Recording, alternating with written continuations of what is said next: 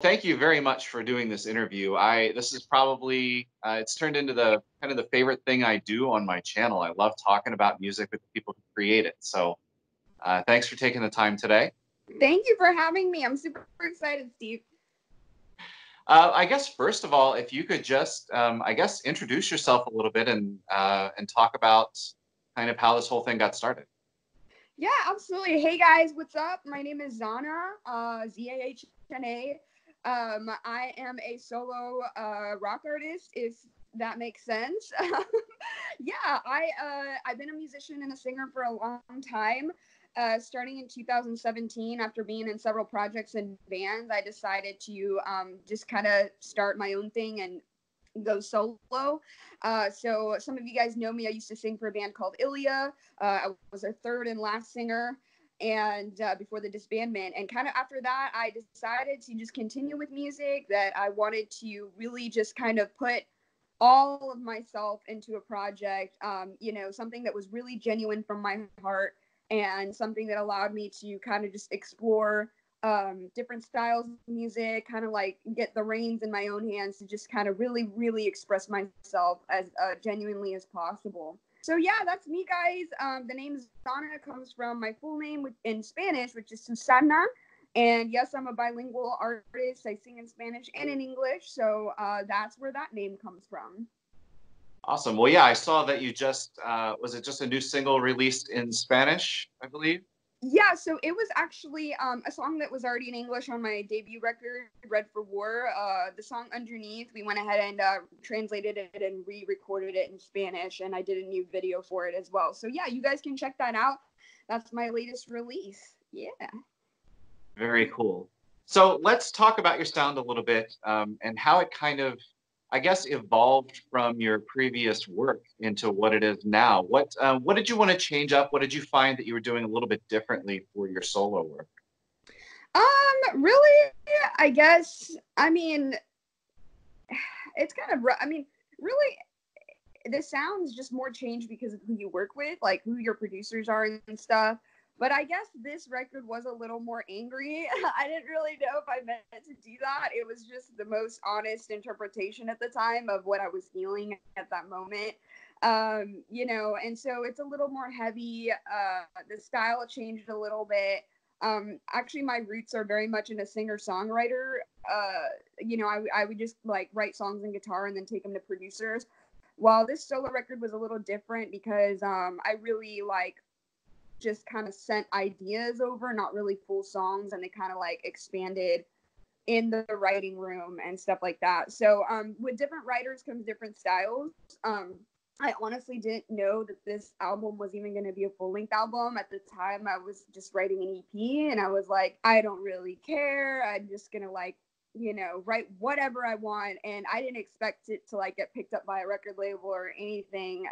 And so it was kind of a surprise. I think if I knew it was going to be on a record label, I probably would have changed some stuff about it. But I still love it. I mean, it's still a genuine work of art, and it's really honest with everything I was feeling. So writing that album was a really big healing process for me, transitioning from a band setting, transitioning from several years of being in a band into uh, processing the ending of that, and then also kind of going through a health crisis at the same time.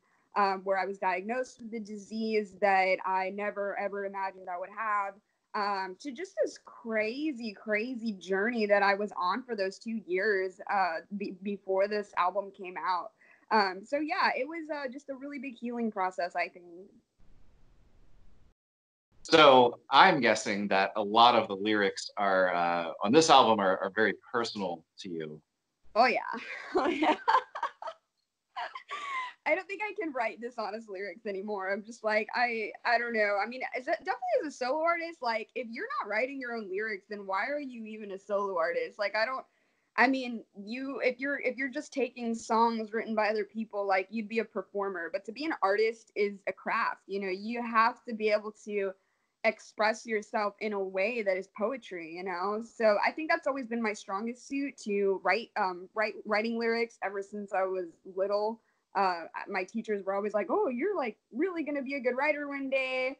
And that didn't translate to like essays and stuff, but like, like schoolwork, I just did not care. I was just get this assignment out. I don't care. But when it came to music, I could just write lyrics for days and days and days. So yeah.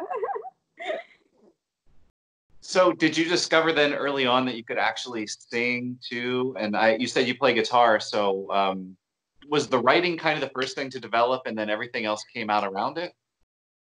Absolutely. I mean, when I was little, like my sisters were in music lessons, like my dad put them in like piano lessons and singing lessons, and I was like, ew, I never want to do that. And the reason was is because I'd go to their lessons, I'd be like, they're just like playing someone else's song. This is so boring, And I was like, this is lame.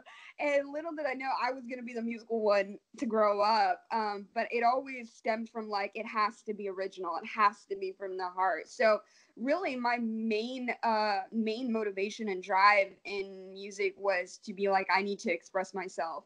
And so writing really developed first in me. Like I think like I was like 7 years old when I was just playing and I like heard this song come to my head, and just like I don't know where it came from. I was like, oh, I'm gonna write a song. I'm gonna write these lyrics, and it was like called Patty Cake or something. I don't know, man.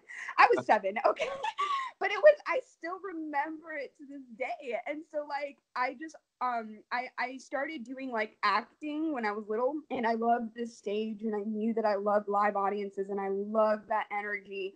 And I don't know, I was just always like I was, in the school plays, I always got a lead role, a speaking role, and that was really rare because the little kids wouldn't get those parts. But because all the fifth graders would and stuff. But the little, I would every year I'd land a lead spot. It was so cool. As I was in elementary school. So, and those were musicals too. So, I would always have to like have a singing part, or I would have a whole song in the play. And these were like big productions my school put on for all the parents. And so it was, I think that was really the start of my love for live performance. And I was always like, oh, I want to be a Broadway actress. And that was always my goal until I got into high school and I started falling in love with like rock. And so when I was in high school, I got all my friends together and we started a band, and we were in the high school battle of bands. And that's when I really started working in a band setting. So yeah, it's a weird story. Well, good. I mean, it's sometimes it takes a lot of learning and a lot of process to get where you're at. And I think if you ever stop learning, that's probably a problem. Yeah, absolutely. I'm still learning this day. I mean, even with the last record up till now, there's so many things I want to change and do differently with the next record. And there's nothing wrong with that, because I mean, there's people who love my first work with Ilya. There's people who love this record, and I'm already starting to write the next record, which I think is really going to be a strong album. So I'm really excited about it. But I can't wait to see kind of the feedback of people, and it's like something every artist is gonna have to go through, or like, oh, my fans don't like this release. I don't know. I'm just trying to grow and be better. It's hard. It's hard. Well, speaking of fans, I just want to tell you quickly. I think I told you before. The whole reason that I kind of even found you to begin with is somebody who is, I guess, one of my subscribers, and they said, "Hey, love your interviews. Would you ever consider talking to Zahna?" And I was like, "All right, I'll give it a shot." Yeah, awesome. Yeah, I remember you telling me that. That's so Yeah. cool. Thank you, fan. I don't know who you are, but thank you so much. Um, so I actually like the nice angry sound. I did listen to Ilya, and that was nice too. I kind of like the darker Zana. I like just there's something a little bit. I don't want to say more real, because I'm sure the other stuff was real too, but this feels more kind of from the soul. And I just love I love your voice and the things that you can do with it. You can do that kind of nice, clean, pretty thing with it, and then you throw that grit behind it and that anger, and you yell a little bit. So, how did you do you kind of decide to switch back and forth between your vocal styles? Is it just kind of you're following your heart in the music there?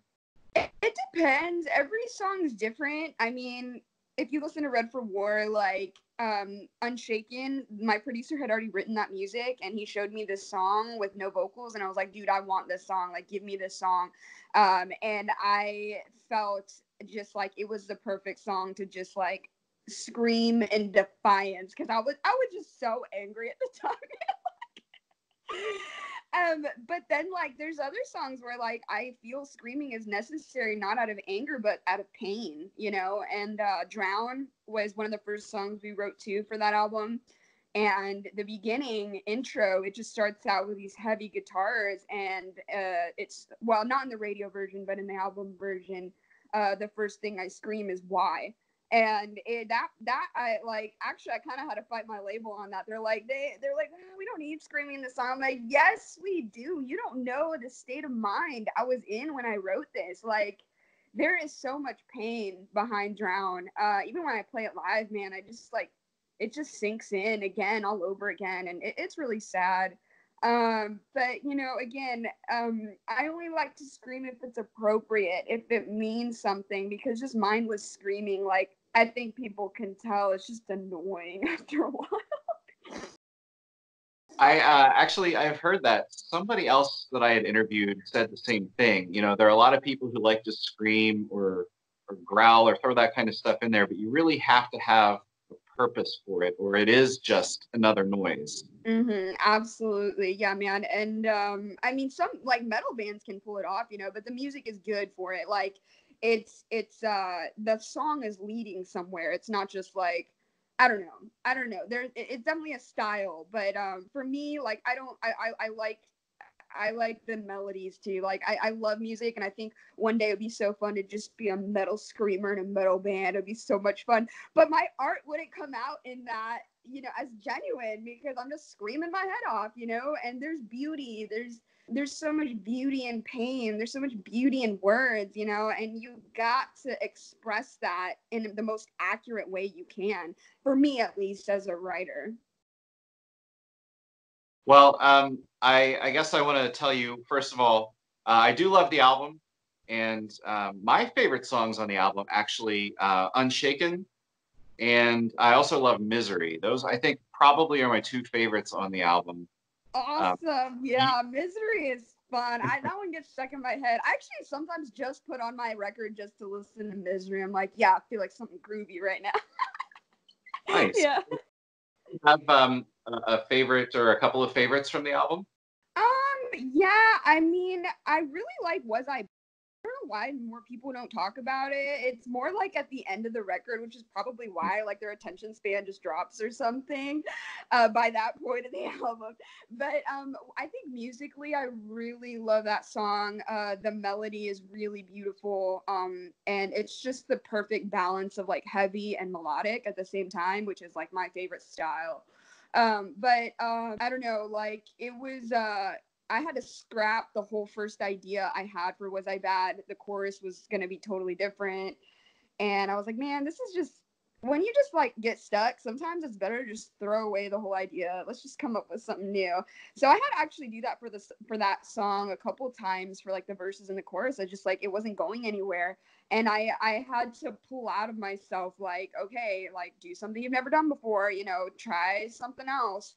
And that's really difficult for me because I'm really stubborn. Anybody that has worked with me will tell you I'm extremely. I've gotten a lot better though, Steve. I'm telling you, I used to be really stubborn with ideas. I'm like, no, this is what we're doing. This is how it was written, and this is the emotion I'm gonna communicate. But you know, it's awesome when you are able to just like discard ideas and come up with something better. You might even surprise yourself how much better you can write each time. But Was I Bad is really fun. I never get tired of that song. I really like the mix too. I love the mix of that song. But again, like I don't know, like I would say Drown and Underneath were are lyrical masterpieces. I think, not to be conceited or like to my own horn, but like I love the lyrics, because you know when you're writing lyrics, it's not just like, here, let me tell you exactly what I mean point blank. It's about painting a picture with visuals and metaphors and symbolism, you know, that is like the art of it. And so with Drown, the way the lyrics came out, Well, only I would know, the references in it. I'm not going to go into each and every little line that I put a reference in for, who it's for. But basically, to paint a picture with symbolism and how drowning can be compared to a relationship, and making those two kind of like symbolism, how, when somebody deserts you or betrays you, leaves you to drown, the way that the lyrics are written in that chorus really accurately depicted what I wanted to say. So yeah, I really love Drown. I love all of them, honestly, Steve. It's really hard to choose. Well, sometimes it's easier for me to listen to an album and I have definite favorites that stand out. But I feel like Red for War is pretty consistent the whole way through. Like there isn't anything that I would just like skip, as I'm driving or anything like that. So I guess that's probably a compliment. I think the album Thank is very you. listenable the whole way through. No, that's my goal as an artist. I'm like, no skip songs, like, and also and a lot of people are some artists are not like this, but I really write for themes in the album. So like you'll hear me repeat symbolisms from like one song to the next, and that basically tells you they're connected. They're about kind of the same situation. It's kind of like chapters in a book, and so I like the continuity in albums, which kind of stinks now because a lot of people just go to like these streaming platforms and they only like pick their favorite song and they'll only add one song to the playlist, and it's like, dang, like you're not getting the full picture of what I'm trying to say when you don't listen to the whole thing back to back.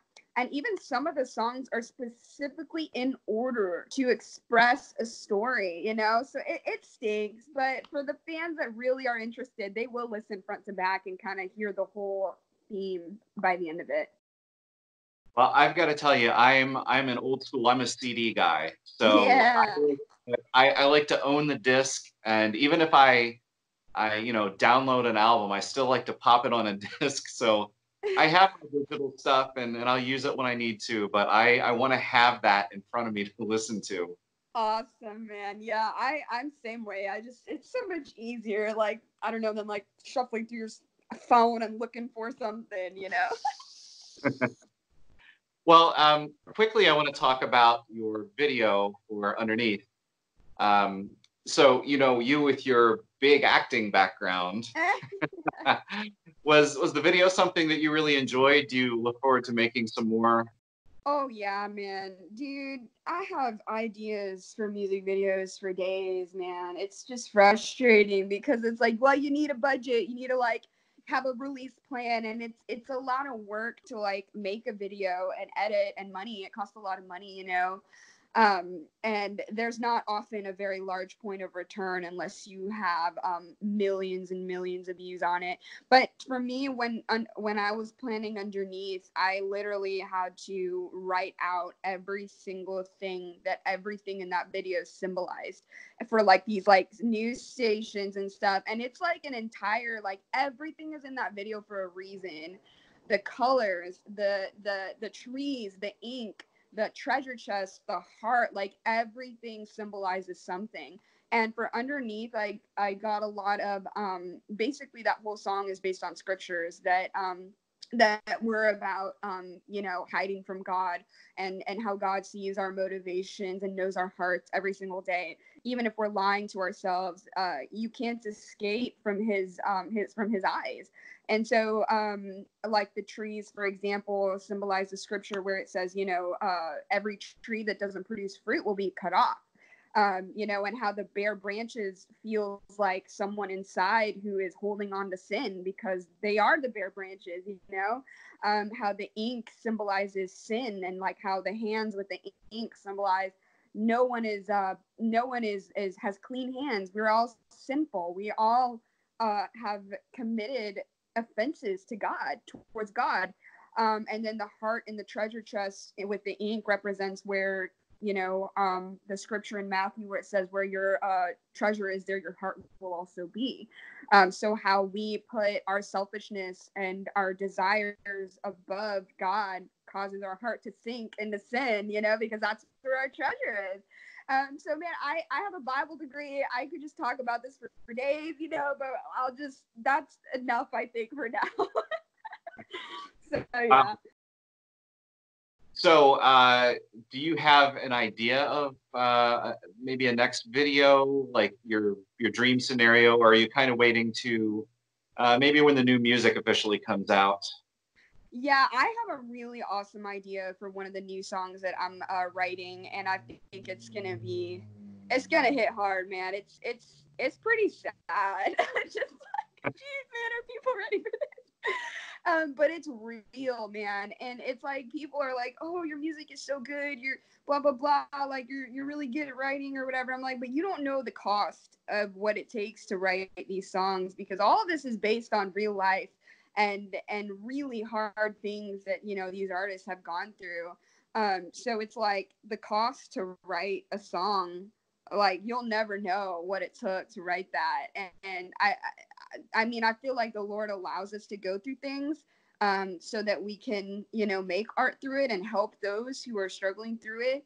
But I think for the next video, I have a really strong idea that's going to be really impactful and make people really think about things. So, yeah, It's almost like songwriting is writing little snippets of your own autobiography. I, exactly. Well, that's how I feel. That's what I view it as. Yeah. yeah, cool. Any kind of secret you can give us about what the new album might sound like? You don't want to give anything away. Oh man, I haven't written enough yet to like really say anything about it, but I think that overall, man, I just got so much to say. Like it's been so long that I think it's going to get really deep and there's like a lot of somber themes that I want to talk about. But this record, well, the record I have planned to release, when it all boils down to like the label's involvement and everything, I don't know how much it changes, but I know that I'm gonna have stuff to talk about for days in interviews. Really somber themes and really real stuff. Yeah, Well, we can definitely come back and talk about that when the album comes out. If if you're interested in another one. I'd love to. I'd love to. I think I don't really have too much left to ask you about.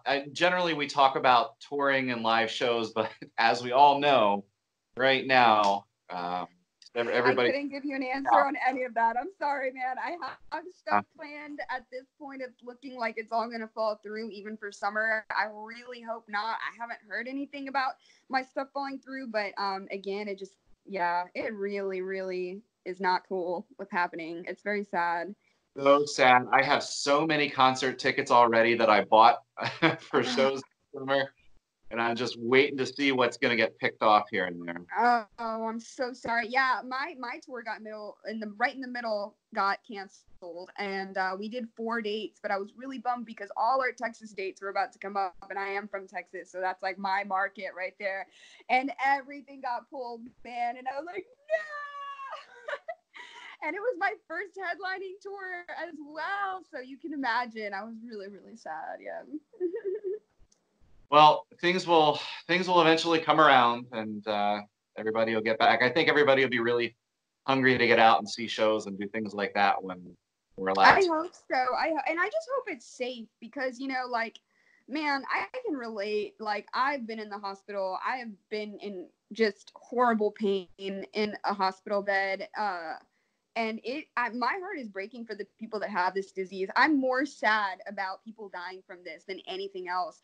um and the other day I was just crying, man, because like the stress and how this disease can hit anybody at any age. It doesn't matter. And that it's just so sad, man. I wish I could do more, but the most I can do is just stay put. It's really hard.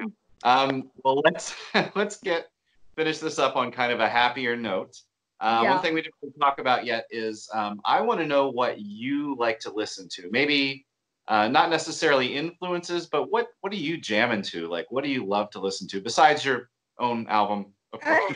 I'm really sick of my old album. I've jammed it too much because I'm just like critiquing it the whole time. No, but like I don't know, man. I used to really be into rock and metal, but I've kind of chilled out over the years, and I listen to anything that just catches my ear. I don't know. It's really hard. Music has kind of ruined me, like being in music, because I can really tell like what is just, hey, let's just make this cheap hit, and it doesn't sound genuine. But I'm really about messages in music. If I really resonate with what the artist is saying, um, I, or if I can relate to it in any way, I'm that person that jams the same stuff not nonstop. It's really hard for me to accept new albums because, like, if it doesn't capture me immediately, I'm like, okay, bye, never again. So it's bad. I wish I wasn't like that. But I'm still like jamming stuff from like 2004, and but I don't know. Like I've gotten more into rap and hip hop lately. I really like that. Really chill music. I actually really like Post Malone a lot. I really enjoy a good melody over a unique voice on an interesting beat that's like melodic and fun. There are certain new rock bands that I'm getting into. Maybe they're not new to other people, but to me, I've just discovered them, and I'm like, oh my gosh, I love this band. Japanese rock bands, I'm really into those, and I'm trying to think. I was listening to Switchfoot like from 2006 before this call. Don't hate on me. I'm sorry. That's all right. I have so much old rock and old metal, and I grew up with a very big love of hair metal, so I've still got Right. that. Yeah, I really have a lot of wide ranging likes as well. So no hate there for any of that. Yeah, I'm sorry. Yeah, but honestly, I'm giving like these pop stars a chance again. Because before it was like, ew, pop. But as I kind of hear them, I mean, they're really talented. Like, Ariana Grande's voice is just incredible, man. And I've really gotten into her music lately. Again, I've kind of been given chances to bigger artists that before would never even care about. I was always just so into rock and metal. But it's kind of good to expand yourself as an artist and really see what is successful and why is it successful in the music industry. So my Apple Music is a tax write-off because I use it as a learning tool for what are the other artists are doing and why. And so yeah, there's a little secret for you. Great. Well, thanks so much for sitting down and talking to me. And I'm definitely very excited to talk to you again when the new album comes out. So, Yes, I hope soon, man. I mean, it's like I don't know what's gonna happen. I don't know how long this virus is gonna happen. I know that everybody is behind on schedule, so we'll see. But I do know that when it drops, it's gonna be big, and I'm not afraid to wait as long as I need to make it huge. And have everything in order before it drops. So I've got plans. I'm always scheming. good. Well, anyway, it was great to talk to you, and I'm sure that the fan who requested this interview is going to be very pleased. I'll make sure to get Yes. back to him or her and let them know that it's ready. So, Yeah. Thank you so much, Dan. I love you. Well, thank you so much, Steve. I had a great time. I hope to interview again. I would love to when the album drops. So thank you, everybody, for listening. Make sure to keep up with Steve Sandridge and listen to the next interviews on the Metal Shop. Yeah. all right, thanks. Take care. All right. Bye, Steve. Thank you.